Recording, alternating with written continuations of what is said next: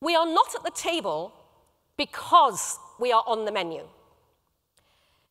Yesterday, we all saw the gut-wrenching spectacle of 4 creative director mothers and their daughters on this stage talking about sexual harassment as a given, as a fact. And by the way, I wish that every man in our industry could watch that panel, because that was just heartbreaking.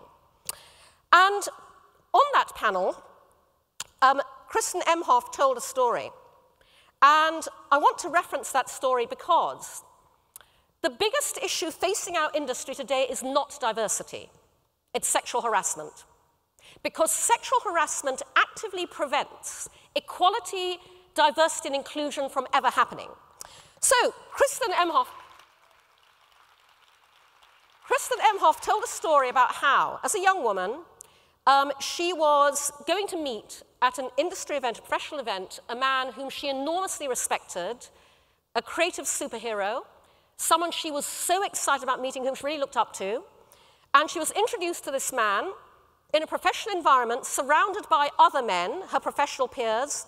And this man said to her, "I thought the first time I met you, you'd have your legs behind your ears."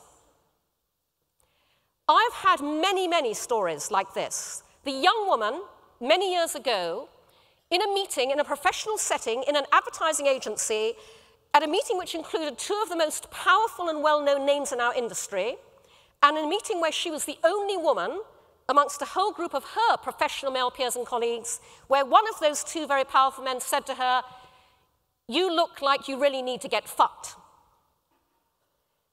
Here's what happens when you do that to us.